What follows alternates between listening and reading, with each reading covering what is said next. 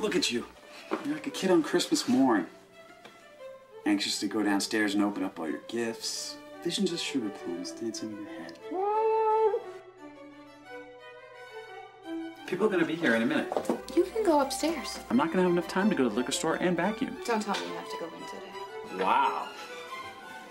You look tired. Ho, ho, ho! I'm thinking, but we should go find something. Jesus Christ, Brian, it's freezing out there. Sorry I'm late. You don't even read this thing and you think other people are going to? Let me in.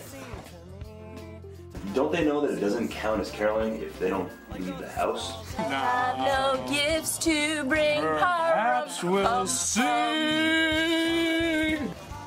Naughty or nice. It's like a festive truth or dare. Aren't we a little old for that? I mean, not me, but the others. What is the nicest thing you've ever done for someone? What the heck? I'll do a naughty.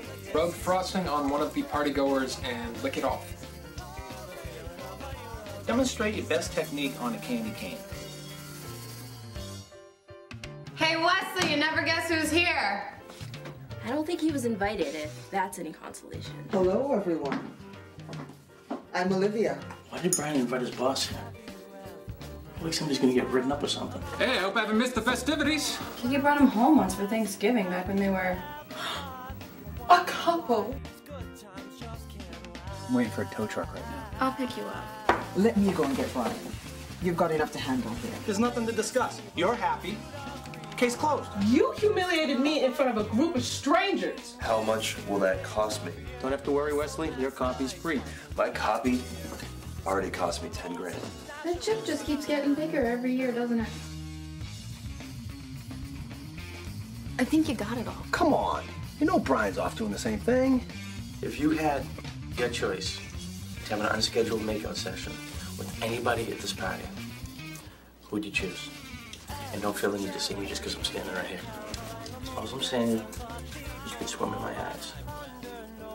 Come on in, the water's fine. Wesley, you gave your brother a right hook for Christmas. I got Trish an iPod. Dude, stop! Oh! Ah, you like snow, huh? Why is it so tasty? Stop worrying about what everybody else is doing. It's not your concern. But it affects me. Don't drag me into your little nightmare after Christmas. This is fabulous. I haven't done this in years. Me either. And there's a reason. Merry Christmas.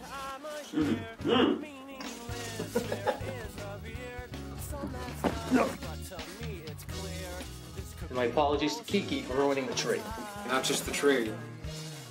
You ruined Christmas. Want to cancel the party? Nice try.